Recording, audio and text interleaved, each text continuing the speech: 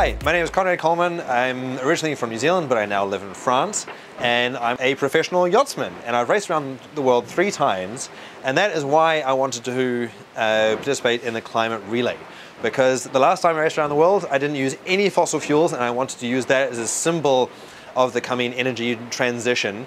And I think that the climate relay is an awesome way of getting hundreds of people all around the idea to individually contribute to a much larger goal, which is in fact what we need to do to tackle climate change. So yeah, potentially we go in, drop, upwind, tack round, jibe, and do another approach like this. Yeah, okay. You gotta pick up a button! Yeah! Thank you, Conrad. Thank you, see you shortly. Cool, okay. All right. So I have the breakwater in sight. So this lap we're showing them the thing. Hi, I'm Pam Lee. I'm Irish and I live in France. I'm an offshore sailor and I participated in Climate Relay because I believe we're so lucky with our sport to spend so much time in the ocean and in nature that we should be really acutely aware of the impacts of climate change. And also our sport provides us with a great avenue for communicating the important story and the important ideas behind what we need to do for climate change.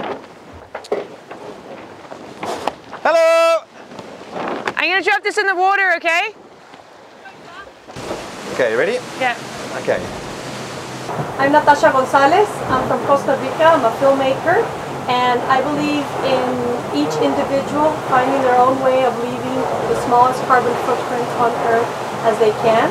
I sailed around the world with my family without an engine for a decade, so that was kind of like my way of doing it, and it's been a lot of fun to do this Climate for Relay project of running out of time with Conrad and Pam. It's been a blast. Do you have her in sight?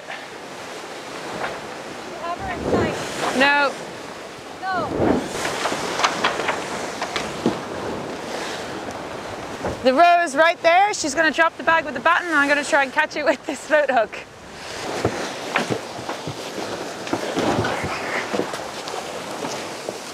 Ah!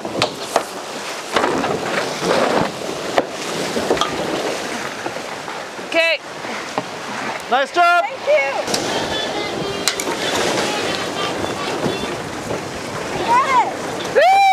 That girl deserves a pint and something warm to eat. And I'd just like to say that we are currently on course directly to Calais. We'll see you there, team. Thanks very much. So, we have the baton fished out of the water by dear Pam here on our first try. We have a GoPro here so we can film our crossing. And then crucially, inside, oh, what a beauty! We have the baton. And it is going to be carried by hundreds of people all the way from Scotland to Egypt. And this is so cool to participate in this incredible journey, to contribute our voice to the battle against climate change and holding people accountable from COP26 to COP27, but also that individual action counts. We're here on a sailing boat carrying it from Dover to Calais. And then hundreds of other people are going to carry this, walk it, swim it, sail it, thousands of miles across mountains, over glaciers, and then finally down into the Red Sea. It demonstrates that we all have a part to play, both in our own actions and also keeping the governments on task to make serious changes at the big scale. Here we go.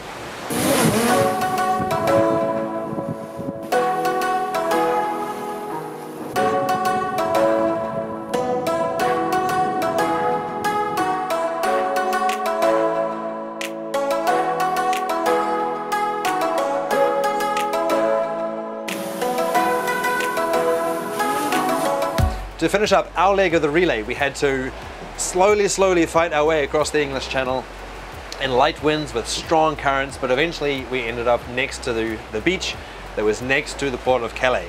There, champion junior windsurfer Charlene came out to greet us, and we did the relay handover one to the other as we sailed past each other in opposite directions. Now it's going to be picked up and run cycles all the way to Sharm El-Sheikh for COP27.